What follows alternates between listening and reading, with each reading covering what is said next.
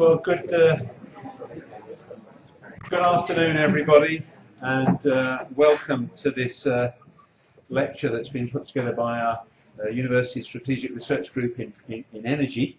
We're very proud of our cross-cutting strategic groups that we have in various fields, and this is certainly one of the ones that has been very active. So thanks to the team for putting this together.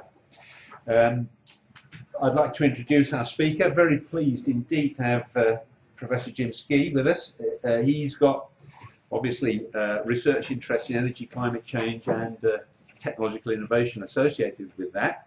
He's a Professor of Sustainable Energy at Imperial College, where he joined in 2009, and he is currently Research Council's UK Energy Programme Strategy Fellow, post he started in April 2012. He was Research Director of the UK Energy Research Centre between 2004 and 2012, and has previously directed the Policy Studies Institute and the Economic and Social Research Council's Global Environmental Change Programme. He acted as Launch Director of the Low Carbon Vehicle Partnership, so you can see from his credentials he is ideally suited to speak to us on the topic of his lecture this afternoon. Throughout his career he's operated at the interface between research, policy making and business, and his most recent book, Energy 2050, Making the Transition to a Secure Low Carbon Energy System, addresses the link between decarbonisation and energy security policies. So again, that whole business of making energy policy work in practice is very much his forte. He's a founding member of the UK Committee on Climate Change and a Vice Chair of the Intergovernmental Panel on Climate Change Working Group 3 on climate change mitigation. He's also a non-executive board member of the BlackRock New Energy Investment Trust.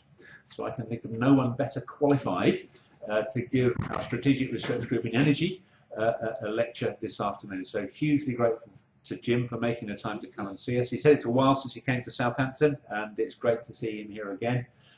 We've shown him some of the things we're up to in the field of energy this afternoon, and I hope we've impressed him. We'll find out later, I guess. Jim, over to you, and thank you again for coming along.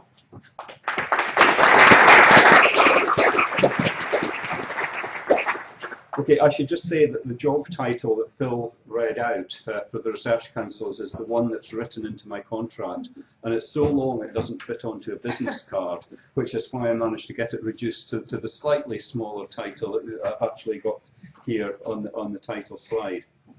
So this is essentially a talk that in one form or another I've done 2 or 3 times now since I took up my new post about 4 or 5 months ago. And what I'm going to do, I'm just going to briefly say what is happening to energy R&D around the world, what at high levels happening, what is driving these significant changes, what kind of R&D do we need if we're actually going to hit all our long-term goals, and in the UK, are we going about it in the right kind of way?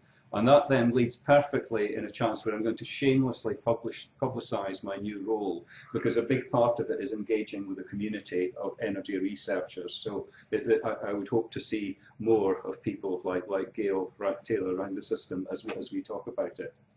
So first of all, taking a kind of a 35, 40-year perspective on what's happened to energy R&D globally. You can see back in the 1970s, early 1980s, we spent a lot of money globally on energy R&D, almost $20 billion a year at the peak. As soon as oil prices fell in 1986, the interest in energy R&D fell away really quite considerably. But the very striking feature is roughly since 2000, it's all been ramping up again in terms of the volume of spend. There's a very funny spike there for 2009, which is actually the effect of the US Recovery Act, but you focus on the smaller 2010 number. So clearly we're entering a period when energy R&D is on the up. It's becoming much more interesting again. The other thing that I would pick out is the very big difference in the portfolio of energy R&D that's being carried out. Because back in the 80s or so, it was very much dominated by nuclear research, and that includes nuclear fusion within these numbers. The mix is very different now, with a bigger emphasis on efficiency, on fossil fuels, particularly carbon capture and storage, renewables, and other, which includes issues like smart grid, for example. So big changes taking place at the moment. And this is the picture, same picture for the UK, when, again, we spent an awful lot of money back in the 70s and 80s. We hit the bottom at £30 million a year in 2002, an incredibly low level of spend. But you can see that the recent efforts from the research councils and others have led to substantial increases. We're definitely not back to the 70s and 80s levels, but it is quite a significant ramping up taking place. And as I was talking with people earlier this afternoon, a big chunk of that fall in the 80s was associated with the privatisation of the utilities when major research facilities were actually closed down. I just say before the lecture started, I just met somebody I haven't seen for 30 years, which when we helped to spend all that money around the 1970s. So my career in interest have actually pretty well mapped onto this graph, effectively. There was a period in the 90s where I didn't do very much on energy at all. So it's your fault. Yeah, absolutely. I'm a leading indicator of spend, actually. So what's driving it? Well, one driver at the moment is clearly the issue of climate change is a big driver, especially in the UK and Europe. And although we didn't get an agreement at the Copenhagen conference in 2009, there at least has started a process internationally at the Durban Conference of the Parties for the UN Framework Convention at the back end of last year. So there is now an agreement to negotiate a new legal instrument, international instrument for climate change that would cover all countries that are signed up to the UN Framework Convention on Climate Change, and that includes developing as well as developed countries. The Kyoto Protocol is moving into a second commitment period from 2013, though minus the Canadians and the Japanese. Europeans, Australia, etc. are still involved with it. And in the interim, all governments that made emission reduction pledges at the Copenhagen conference in 2009 for 2020 have agreed to continue with them. And these are just examples of the kind of numbers that people put up. I should say, for those people that have said things conditionally, the EU 20% unilaterally, 30% conditionally, and other people moving, we're still stuck at 20%. And because of Fukushima, Japan has no hope whatsoever of entering into a new agreement or achieving that kind of reduction, because its nuclear power is being replaced by gas and coal, effectively.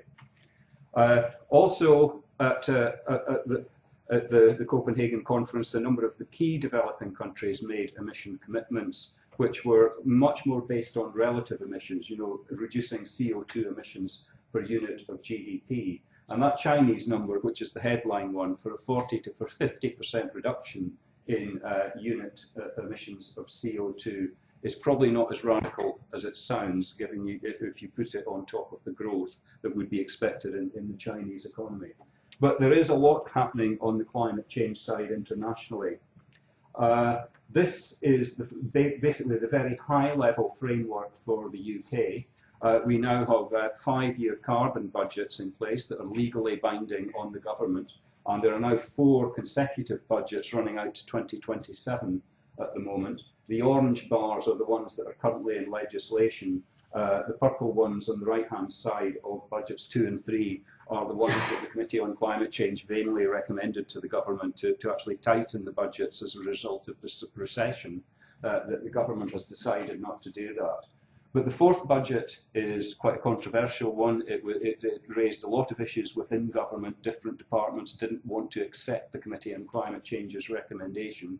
But basically, it's for a 50% reduction in greenhouse gas emissions by the mid-2020s, starting from a 1990 level. There will be a review of that in 2014 as to whether it's still appropriate, but it is a very, very ambitious target for the UK. And if we listen to the noises coming out of the Liberal Democratic Conference in Brighton and what the Labour Party has been saying, there are at least 2 parties that would want to stick with that kind of level of ambition.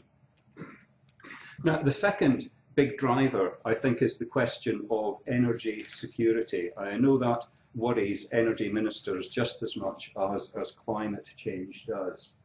And this is another historical one pulled off from IE, International Energy Agency data, again going back to the 70s, which shows inter-regional trade in crude oil over that period.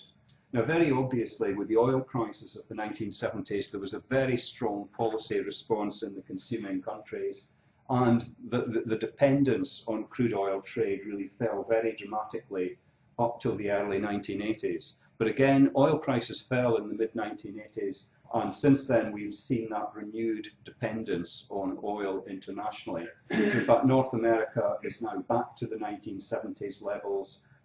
Asia is more dependent, and it's only really in Western Europe that you've actually seen we're still below the 1970s levels of dependence. Partly, of course, because we have had oil in the North Sea to help us. For every import, there has to be an export, and there needs to be an expert as well, perhaps. But this is the same thing for exports of crude oil. And you can see that the Middle East has been the dominant source of that extra supply that's come back again since the mid-1980s. A little bit of an increase from Latin America and also Eurasia. So the other thing about oil is it's the major vulnerability to particular choke points in terms of trade for oil. And I won't go through it. This is actually for 2003, but in fact it hasn't actually changed that much since then. At that time, about 20% of the world's oil was moving through the Straits of Hormuz, that very narrow pinch point between the Arabian countries and Iran. And IEA projections suggested that would rise to about a third over the next couple of decades with Middle East dependence. So this question of the vulnerability to geopolitical vulnerability of oil supplies is another one that's been in the back of people's minds. And the final one on oil, this is actually from the BP Statistical Report of the World, and I've not only gone back to the 1970s here, I've gone back to the 1860s with this diagram to show that the green one higher up is the price of oil in effectively $2010. When oil was first found in Pennsylvania, it was at very high levels. For most of the time since then, it's been down in the $10 to $20 per barrel range, but we had the huge spike in the 1970s that you can see, and now new spikes in 2009 and 2011 that are taking it even beyond the 1970s levels in real terms. So this question of volatility of oil prices, which we would expect to continue, and the sort of the macroeconomic effects of that are something that are also continuing to worry people. So removing dependence on crude oil imports is a key factor. And certainly in the United States, the concept of energy independence is an absolutely major driver of energy policy. Climate change isn't mentioned at all, but energy independence is very much a key factor. Now, just to do the same thing for natural gas as for oil, this is again interregional trade in natural gas, which was essentially zero back in the 1970s, but has really grown very, very rapidly to a level that's about 20% of the level of the trade in crude oil, and it's expected to continue. And you can see that there are two regions in the world that are mostly responsible for consuming that internationally traded gas. That's Western Europe, where we're getting liquefied natural gas coming in, plus pipeline from Asia, and OECD Asia, which is essentially Japan, which is getting lots of gas coming in by LNG. So the question of vulnerability to gas trade is also something that's starting to worry politicians a lot. And just to say, this is again the other one, exports of natural gas, with African exports from LNG at the bottom in red, and the stuff that's coming from the Middle Asian states being very important as well. And I think this question of the changing role of gas in international markets is an absolutely critical one, not least because we have new sources of natural gas that have become available essentially in the United States. And supplies of shale gas have actually completely transformed the North American gas markets. And it's had ripple effects around the world. For example, because all this gas has become cheap, American power stations are burning less coal, which has then changed the coal markets, which has reduced prices, which means that we've switched from gas to coal for power generation in Europe. And then that gas is very nicely moved to Japan, where it is making up for nuclear after the Fukushima accident. So it just shows the kind of ripple effects that you can get through the global energy economy. So I think you can see that there's lots of big worries now that explains why we are back at this historically high level of interest in energy R&D that can help to reduce dependence on more traditional sources of energy and would also help address the climate change agenda. This isn't really a long-term driver, but I've been writing a paper with Japanese and German colleagues about the way that people have reacted to the Fukushima accident, and there have been big changes. I think keep calm and carry on is very much the UK approach. We still formally have aspirations for nuclear new build, but both Japan and Germany have now decided to renounce the nuclear option, with Germany wanting to close all its plants by 2022 and Japan by 2039.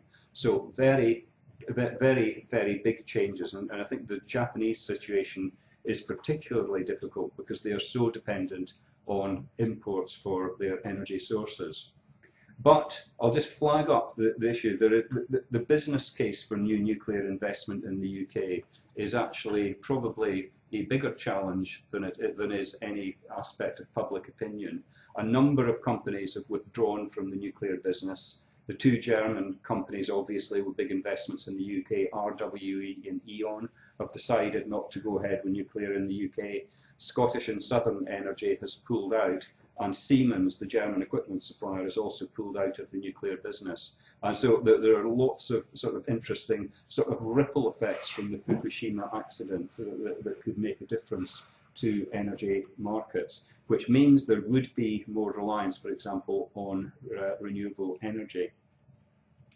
So what kind of energy R&D are we going to need, apart from the fact there's going to be a lot of it? What is the kind of style and the focus of the research? Now, this is again to tell the sad story of Britain in about 2002 and why our investment in energy R&D got so low.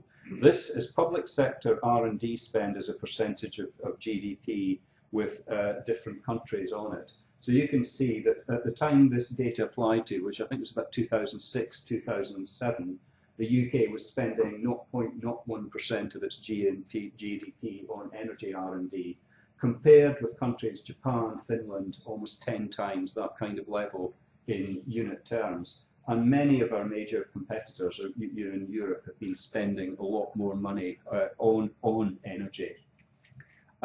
This is another one. We were talking earlier about what happened when the CGB closed down its research facilities and sent the equipment to places like Southampton and Manchester.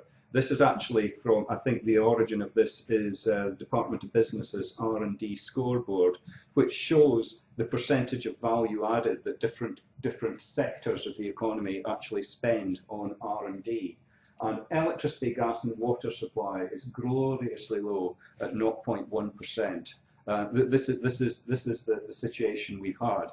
I have to say this slide misses out oil and gas, which are actually a bit higher, more around the 1 to 2% level, and the nuclear sector, which does spend a great deal more, maybe in the 3 to 4%. But it's to focus you just on how little companies spend.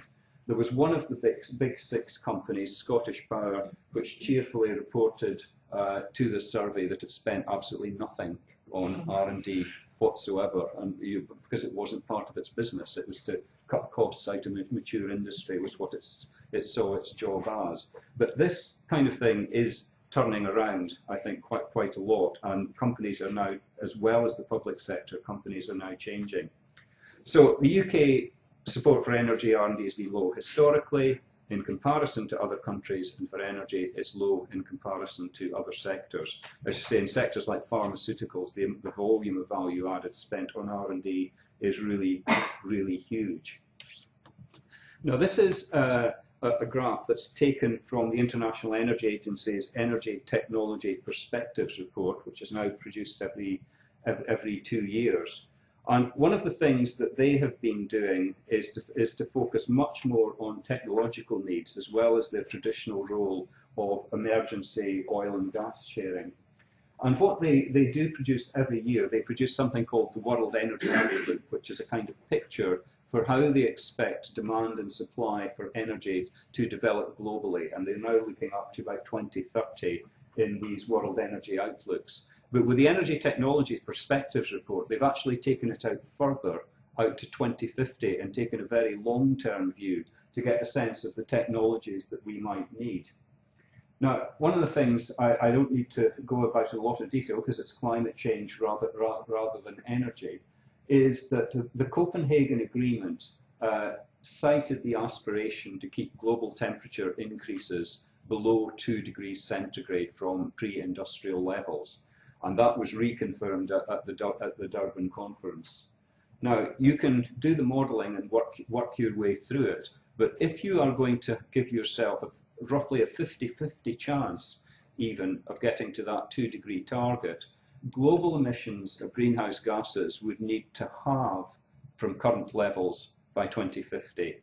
And that is actually another reason why the UK got its 80% reduction target for greenhouse gas emissions, because that was deemed to be the equitable share of that global target by equalising greenhouse gas emissions per capita as they would be projected out to 2050. So the UK's 80% is an equitable share if you think that's the way that equity is defined for getting a 50% reduction globally.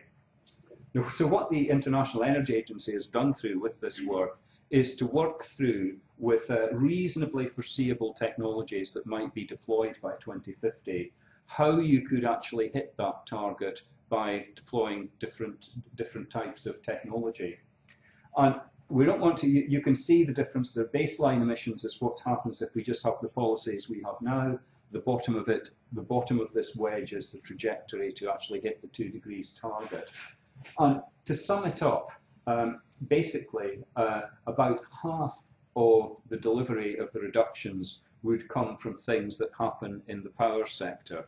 We have low carbon power generation technologies that have been deployed.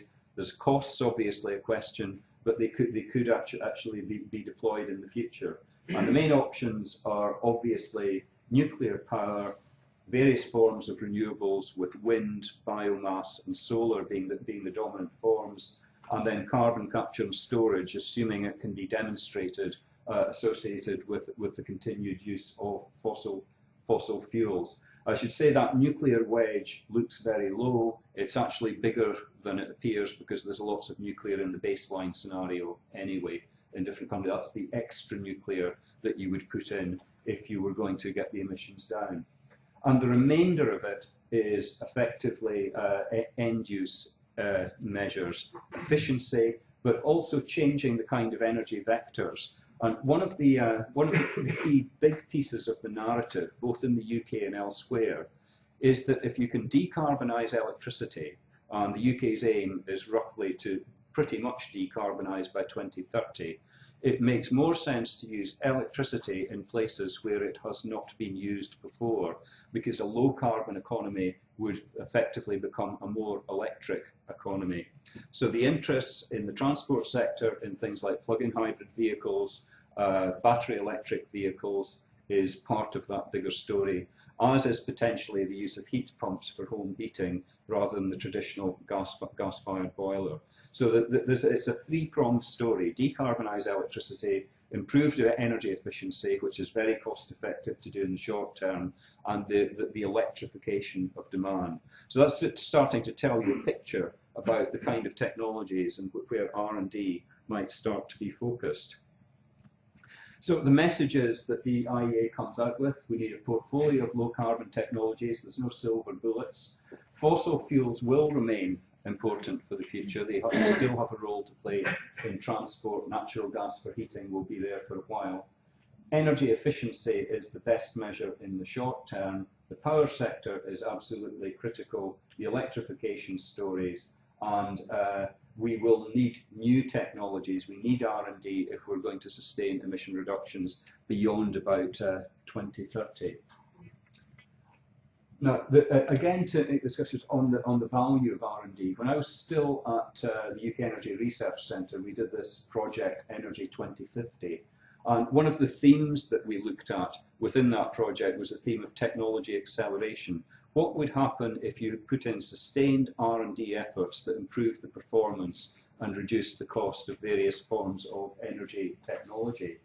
We looked at known technologies with credible prospects for deployment, and we looked at performance enhancements and cost reductions that we pulled out from energy R&D roadmaps that had already been published.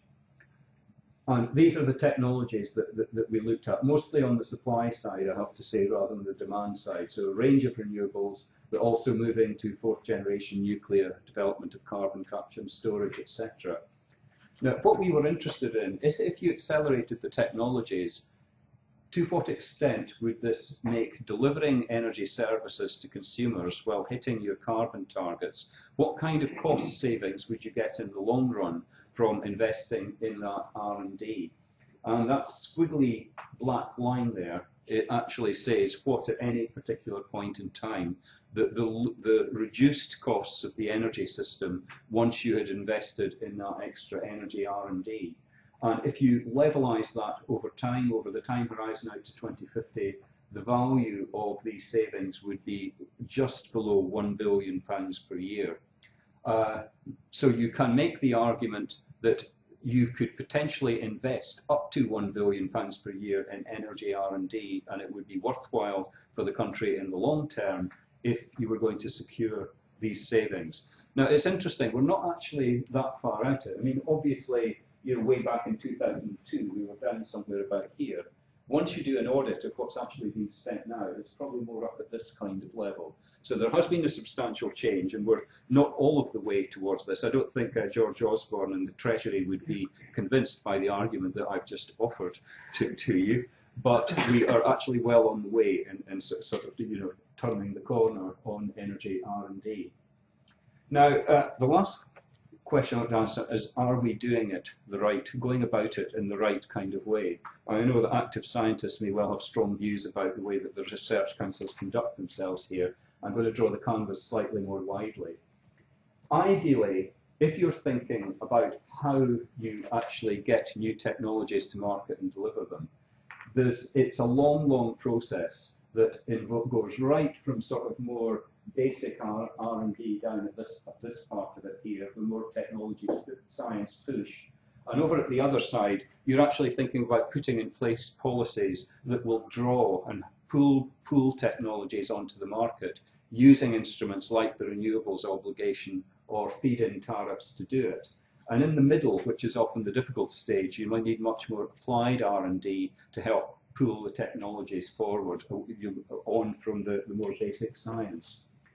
And this is a picture from the Department of Energy and Climate Change's first ever science and innovation strategy that was published this year. And basically at the left-hand side, you've got the lower technology readiness levels, which is more about basic science and research, and the TRLs up to 8 and 9, which are much more about pre-commercial deployment. And this is a map of all the bodies that are spending money on energy research, development and demonstration in the UK. And it has commonly been said this is a very, very complicated picture as to how we're actually going about things. So we have the research councils at the left-hand side, but a number of overlapping bodies, notably the Technology Strategy Board, the Energy Technologies Institute, and the Carbon Trust, that are all sort of overlapping in terms of the kind of applied research, early demonstration part of the picture. Worthwhile saying that Ofgem is getting to be a very critical part of this picture under their new regulatory regime, which allows people like National Grid to spend lots of money now on R&D, which I was hearing this afternoon, much of which is ending up in Southampton. So no doubt this is you're getting the benefit of this kind of activity as well. Now, just to flag, there are a number of bodies that have criticised the UK for the way it does things. The National Audit Office conducted a review of support for renewable energy in 2010, which was fairly damning about the way that things were organised. That programmes by different bodies were not being monitored and evaluated properly. There was no real published information on the cost effectiveness of the programmes. They took a number of case studies and found they'd never been evaluated properly, or else there were no evaluation frameworks in place. And there was a wonderful example where the Technology Strategy Board and the Carbon Trust were about to put out similar calls for proposals for the same research at the same time. So 3 of the bodies got together to create something called the Low Carbon Innovation Group, which was TSB, Energy Technologies Institute and the Carbon Trust, to make sure they never made that mistake again of trying to double fund research. And DEC then knocked on the door, and now almost all of the bodies that you saw in the previous slide are members of something called the Low Carbon Innovation Coordination Group, that's producing a wonderful set of web-published things called Technology Innovation Needs Assessments to get a very coordinated view of what applied R&D is actually needed. The International Energy Agency reviews every country's energy policies every 5 or 6 years, so countries are subject to peer review. The latest report came out earlier this year, and it did comment favourably about the fact that the R&D spend was now up to IEA median levels again, which was obviously a good thing. But it really picked up the same criticism that the National Audit Office had picked up, that it was a very fragmented landscape with a limited amount of coordination between different bodies. And it particularly emphasised the fact that the makeup of the R&D programme did not appear to reflect entirely the stated policy priorities for the UK. So in principle, you could get a better alignment between the UK's energy policy and what we were actually spending our energy R&D budgets on. Now, the one that's of much greater personal interest to me, this review of how the UK do things, was that the Research Council's energy programme has been running since about 2004, and EPSRC, which is leading the programme, always conducts international peer reviews of its programme activities, and the energy programme's turn came in 2010. So an international review panel, and many of you may have been involved in these processes, spend a lot of time interviewing, listening to presentations from UK academics and others to conduct this review. And the homework question they were given by the EPSRCs in the top right-hand corner there, is the energy research funded through the energy programme delivering impact in the UK and worldwide? That was the question it was asked to address. Headline conclusion, good news, across almost all areas we found interesting leading edge and world-class research. International reputation is deservedly earned. Now, when somebody says something like that, there's going to be a but that follows it up. And this is the but, effectively. 3 of them. Impact. The academic community is well regarded, but in terms of impact on economic benefit, industry development, etc., the commercialisation of technologies arising from the research, it saw weaknesses. It was impressed by the number of PhDs coming through the system, but because of a lack of clarity about the long-term future, was concerned about the issue of career paths for people further down the line. And they were also concerned about the balance between open-ended discovery and targeted strategic programmes. And they commented on the lack of transparency of the process about how R&D priorities for the research councils are actually arrived at. So this again is something that's pointing to a need for more focus, more coordination, very much backing up what the International Energy Agency and the National Audit Office had actually said. I may say that I actually think personally that this international review panel exceeded its brief, because it was asked to talk about the Research Council's energy programme, and many of its recommendations were of a flavour where they were more about the entire energy research and innovation landscape right through to commercial deployment, which was a bit beyond what it was actually asked to do. But nevertheless, they overstepped the mark, which other people might find useful actually at the end of the day. So they came up with an overarching conclusion and a recommendation. I've kind of summarised what the conclusions were. They talked about different funding bodies, competition between them, lack of transparency, and poor mechanisms for moving technologies onto deployment. So the recommendation was the panel was to produce a fully integrated roadmap, in inverted commas, for UK energy research targets, so that everybody understood what everybody else is doing. I have to say, I think I heard that before in about 2002, but you need to repeat these messages to keep it going. So that brings it to me, because I am partly the answer to the recommendation that the International Review Panel made. So the Research Council's advertised for an Energy Strategy Fellow at the back end of last year to develop a roadmap, in inverted commas, for a reason I'll come on to, of research skills and training needs across the energy landscape, identify gaps, think about ways of evaluating, prioritising and implementing research needs. Needless to say, work closely with both the Research Councils and DEC and the people at the more applied end of the spectrum, organise meetings and workshops, act as an advocate for the energy programme, and act impartially and independently. How I reconcile the last two, I'm not quite sure, but we'll another question. Okay, now, first of all, to say, Aidan Rhodes, who's a new colleague that I recruited to carry out the work with me on this, we both went to a technology road mapping training course at the Cambridge Institute for Manufacturing in April. And the first thing I think we learned from that training course, that what we were being asked to produce was not a roadmap, because it didn't go all through the way to commercial deployment. And the word roadmap trips off everybody's tongue far too easily. So we have decided not to call it a roadmap, but a prospectus, and have sold the Research Councils on that. Prospectus is a really wishy-washy word, and we think we could look for a better one, but if we say strategy or plan, it'll imply the Research Councils have endorsed it, which they haven't. This is evidence for the Research Councils, not the plan itself.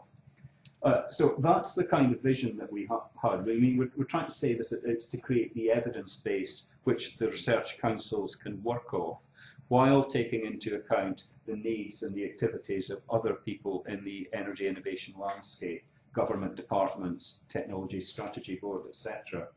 And some of the issues that I think I would identify, I mean, when you get a brief like that from the Research Councils, I think it's worthwhile challenging a little bit in some ways when you put in your bid. The question of the boundary between the Research Council's energy programme and more applied activity is an important one.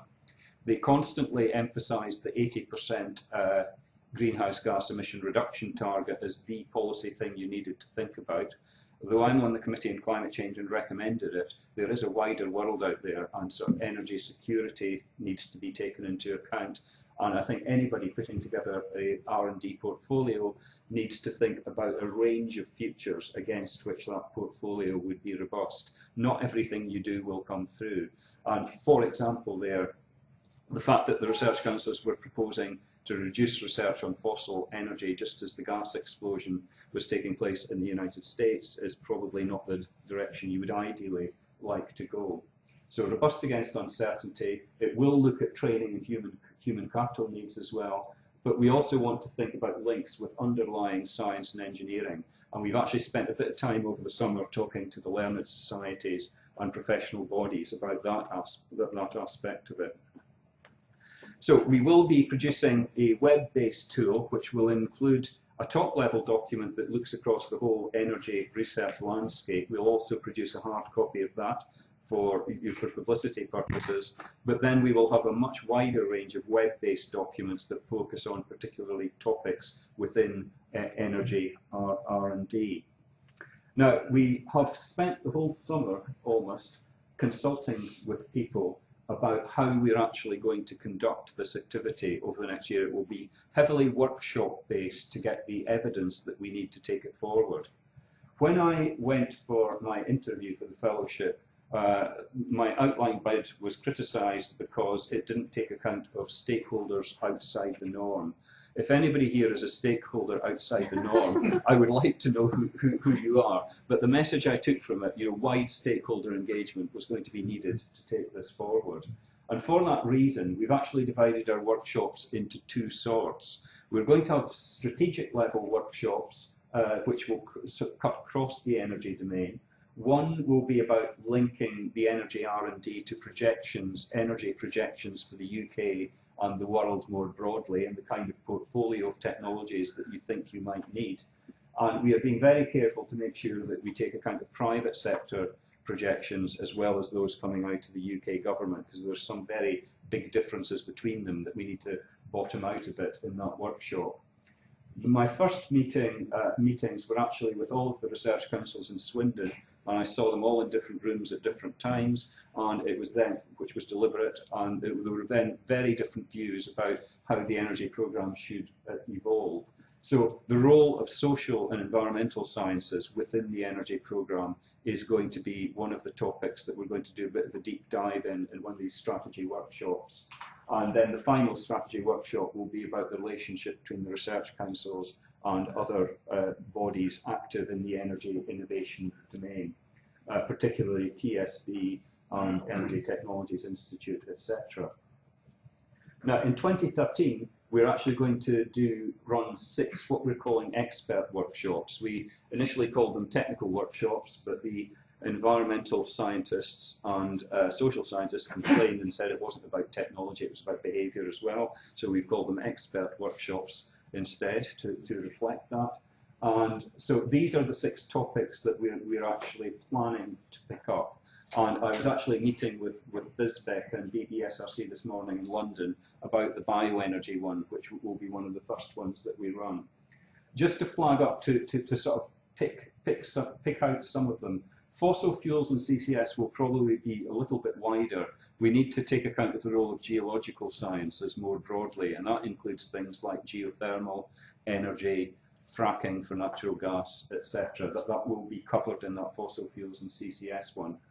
The mysteriously entitled electrochemical energy technologies is where you're going to find a lot of material science kinds of activities. There's a lot of commonality actually in the underlying science around PV, fuel cells, batteries, etc., that we think we can pull people together within one workshop and make it more productive.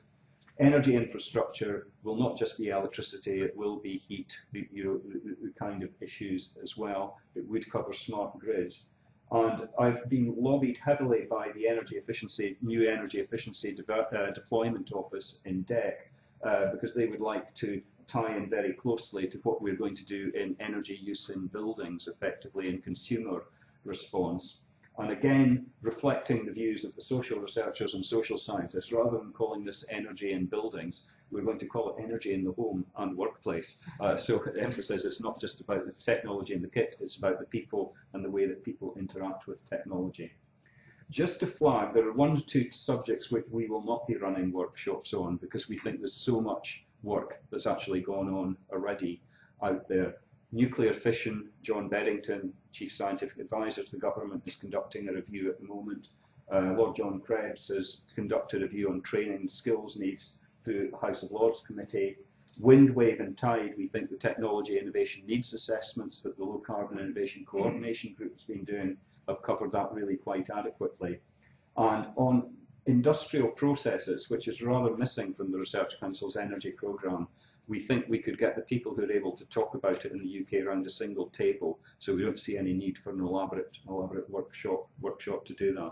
So that's roughly what we plan to do, and next summer we will peer review all this stuff, get it web published, and launch it, and try to persuade the research councils that there's some operational insight to be gained from it. We will be updating the prospectus on an annual basis because it's intended to be a living document. So we will consult annually about which bits are falling behind.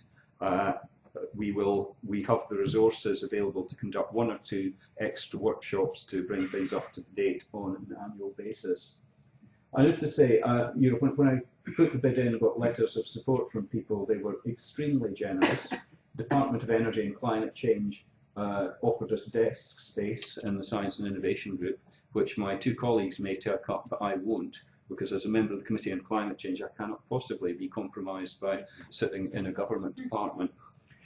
Energy Technologies Institute has offered us access to their unpublished analysis to help us think about energy futures, and various other bodies we've also talked to and engaged with. What I should say, and this is actually the last slide, the fellowship doesn't only include the development of this roadmap that's not a roadmap, it also includes a research programme which we are going to do on the effectiveness of energy innovation systems internationally, comparing the US, European countries, and we are currently exploring with the Foreign Office Science and Innovation Network, who are very keen on that research project, whether we could actually do something in China as well. So my life has changed completely over the last few months. It's still changing very rapidly, but I hope you've got a sense of just how exciting the energy innovation landscape is at the moment, and what the kind of opportunities actually are. And I'm looking forward to playing some role in thinking about how it develops. And I'll stop there.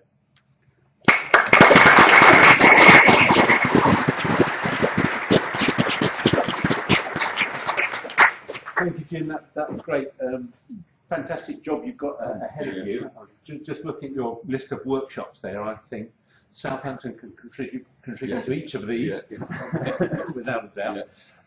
Is it going to be open to? I mean, how's it work? I mean, the specialised workshops will be down to about 30 to 35 people. Right. Who we will invite, but expressions of interest to participate will be noted. Yeah. We will get those off to you soon. Yeah. Anyway, could we have any questions for Jim? Yeah. Hi, MC Sheraton, computer science, and I'm perhaps one of your stakeholders outside the norm. Mm-hmm. We're looking at, in particular, just as a context, the project's called Refresh from the UPSRC, looking at actually the effect of energy efficiency on cognitive performance in the workplace, and to see how to design around that. That question has nothing to do with that. What I'm wondering is, it was a brilliant presentation. It's terrific to see the conceptualization of past research and potential future research and impacts. And the question came up about the economic impact of more or less current research. I'm wondering if the analysis has been done of the past 30 or 50 years of R&D when funding was much higher, to be able to say, well, we can see historically that we do get that economic impact and transfer, even if we haven't seen it recently. Does that kind of data exist, and has that been produced? Yeah, I mean, this is actually one where we've been doing quite a lot of discussion with the International Energy Agency people, because part of their task is to help countries sort of design programs of R&D that are effective in the energy domain. And they did again produce a report earlier this year which contained a range of metrics for how you might judge the success of energy programs. Some very contextual kind of indicators, some of them very process-oriented about the effectiveness of programs. But really, it hasn't been done in a very scientific way in the past. And actually, that's all what the research program that we're planning is going to be all about. We will be trying to develop metrics and indicators and understand what's going on. I mean, just on the past effectiveness, I mean, obviously, you look back to the 1970s and 80s, and you look at the volume of R&D that was spent on nuclear fission, for example, and given the relatively low level of deployment of nuclear fission in some countries, and the fact that a number of countries are deliberately, as a policy choice, transitioning out of it, well, you have to say that probably that money that was invested in R&D did not pay off. But I think, when you look at these kind of historical shifts, it's hard to be critical, of people for doing that. I would be very surprised if some of the money we're spending now does not turn out to be non-productive investment. But it's also partly the nature of R&D. It is a risk. You're taking a punt on it. That's part of it.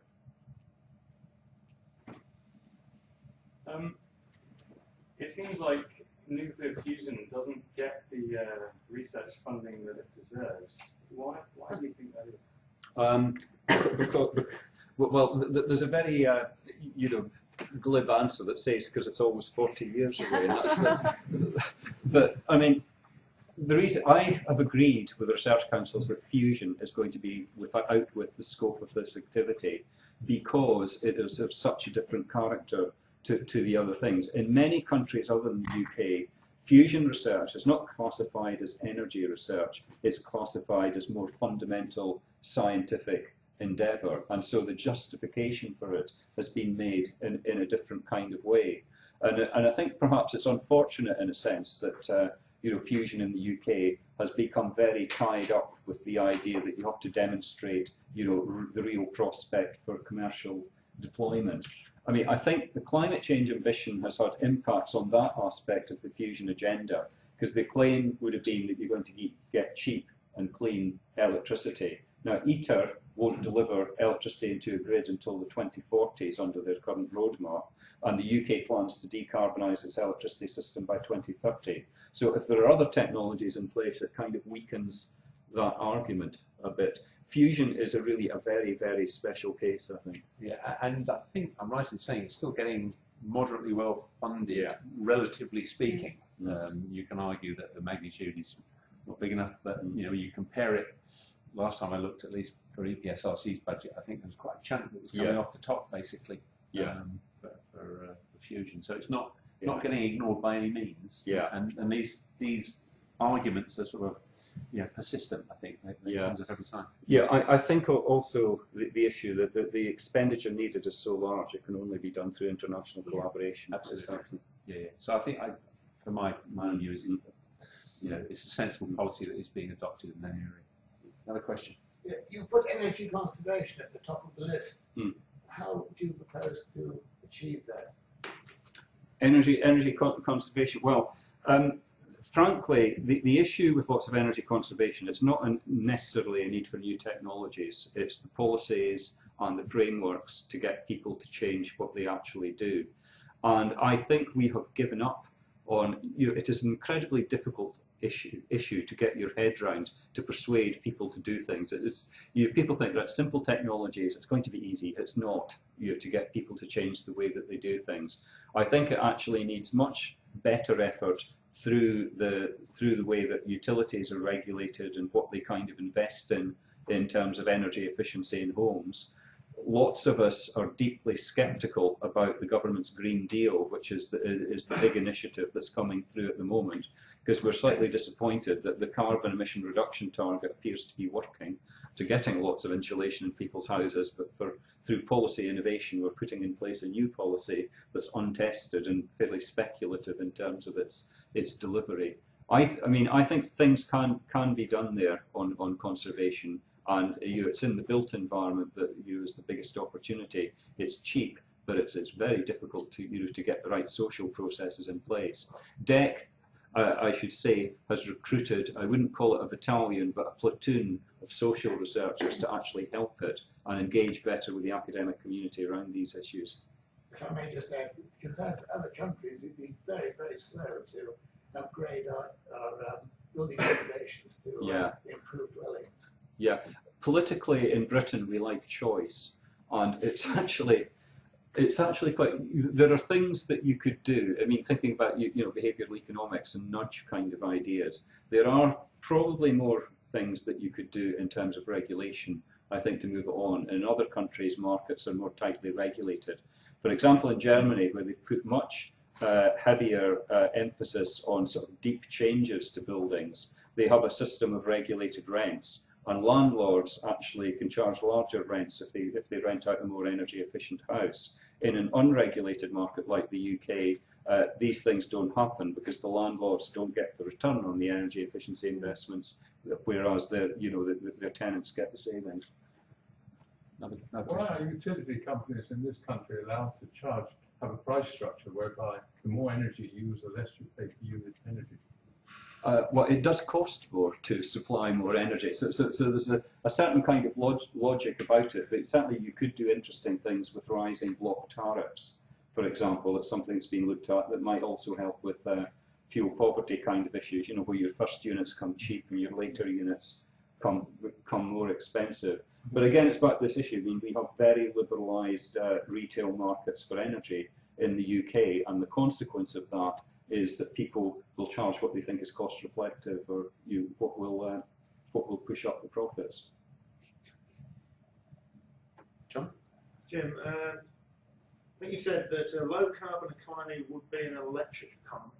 Does that mean that you rule out hydrogen as a potential energy carrier? No, not at all. And one of the things is, when we think there will be more electrical technologies, but there would be other. I mean, I was simplifying a complicated picture. The Committee on Climate Change develops indicators to sort of measure government progress, many of which are related to deployment of technologies. But we don't regard that indicator as a blueprint for the future. It is what it said. It's an indicator. You will fall behind on some of them, but you might make more progress elsewhere. I think the thing with hydrogen and vehicles, it may well be that there are different technologies that will have different niches within the transport market. For example, hydrogen might well not start out with private vehicles. It might be heavy goods vehicles or whatever. That's a better niche in which to put it. One more question? I think personally, wind technology is one of the most promising technologies. It's shown success in numerous amounts of countries that have implemented it as a key strategy as part of their energy infrastructure. One of the main arguments against it is that it takes up a lot of space and it takes up a lot of land. I was just wondering if research has been done in the UK in regards to the amount of energy that certain wind farms can produce, the amount of area that would be required to meet the energy needs of the UK itself, and kind of what that ratio was looking like. Yeah. Just to say on wind, I think there is wind does cost more than an unabated natural gas power station. There's absolutely no doubt about that.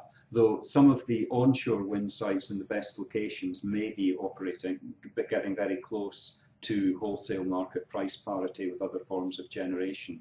The question of the acceptability of wind, which you've kind of put in a slightly different way about land needs. I mean, first of all, to say that wind farms don't sterilise the land that they're sitting on. You can still graze cattle and use the land for other kinds of purposes. You're not sort of taking land out of other productive use. The land can be used for two things. The big issue that's obviously driving it in the UK is the question of landscape and visual impact of wind farms, for which there have been in places quite a lot of local opposition, which I have to say is almost joining up to form a bit of a national movement at the moment. I mean, you just need to read the pages of the Daily Mail and the blogs that go behind it to get a sense of that. So I think progress with onshore wind will be perhaps more limited, especially in England. There appears to be less opposition in Scotland. As we're talking about, there's a new high voltage DC cable going to help to bring the power down from the north to the demand centres in the south. But that reason for landscape is the reason why we're pushing offshore with wind as well, which does push up the cost, but it means that the usual people who oppose it are fishermen and recreational boaters, basically. It's offshore wind farms are good for fish and bad for fishermen, to sum it up very briefly. But it is a much more expensive technology, though there will be a drive to get the costs down as deployment goes up. All right, thanks. No, we've got one more question. One last one. Just to follow up on that question, actually, I mean, the whole idea of having integrated energy policy in the UK provides, energy security. But there's a wider issue. I mean, for example, Desert Tech is trying to connect up all of the European countries to extract energy from North Africa in terms of wind, solar, etc., and bring it, so you have this. So you integrate the entire, your renewable energy landscape across all those countries, and so you get a constant supply, and that way you can even out any sort of ups and downs in terms of generation demand. Is that not more sort of policy that should be pursued? Yeah, I mean, just to say on joining up, I mean, Gordon Strabak at Imperial did a very good study as a contribution to a European Climate Foundation project that demonstrated the benefits of greater interconnection within Europe to help balance renewable energy overall. I have to say that it produced some incredibly ambitious numbers, like 30 gigawatts of transmission between Spain and France, for example, which seemed a little bit implausible in terms of the difficulties of siting new transmission lines. But the general principle that if you have more renewable energy where the resource is locationally specific, it is going to place a greater value on transmission and interconnection as the way forward. It's a very logical, economic argument for that. Now the question then is, how does that actually come about? Does it take place with a top-down desert tech kind of means of development, or does it take place through more incremental, individual, merchant-based transmission projects? Personally, I think that latter option is much more likely. I know a lot of companies, especially German ones, have got involved in the Desert Tech project, but I know, talking to them offline, that it's a hedging strategy. They're keeping an interest. They're not committed to it like that, the Desert Tech concept. They have to keep in with it because it's probably the direction in which we will go. But I would expect it to be a much more incremental kind of development. But the economics of greater interconnection are pretty unarguable at the moment. When you talk about putting renewable generation in different countries, are we tied down by the national targets that have been agreed for various places as to where these things should be sited? Or is it possible to put it in a place where it works best? Well, there's obviously some constraints from the Renewable Energy Directive in Brussels. I mean, the UK would not be going as fast as it is at the moment. I actually think it would be better if we had gone slightly more slowly, because we're putting in offshore wind so fast, we're not learning the lessons from one wind deployment before you go on to the next one. And I think you get better technology learning by actually doing it slightly more slowly. But no, I mean, the complementarity is still there. I mean, the example that's obvious is, for example, a transmission line between the UK and Norway, where you could match a British wind resource with Norwegian pumped storage. I have to say the Norwegians have probably sold their same resource to about 4 different countries now, but the general principle, is there. Yeah. Okay, I think perhaps we ought to close it there. I think I'm right in saying, Gail, that we... B85, the observatory. Please come and join Jim for a glass of wine and some posters. That would be great. So free drinks, everybody. Up in Building 85, the observatory. Perhaps get a chance to speak to Jim one more time. But before we close, I'd just like to give my thanks to Jim for taking a couple of comments.